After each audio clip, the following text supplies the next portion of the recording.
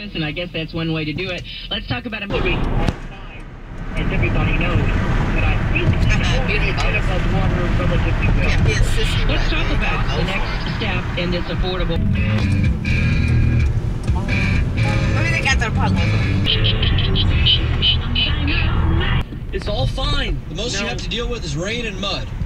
Rain and mud, they've got the Pronto pups. I mean, it's really all you need. Yeah. And as I've pointed out, the Pronto pup, I mean, there could be some controversy with that farcist disaster that was the Fire Festival.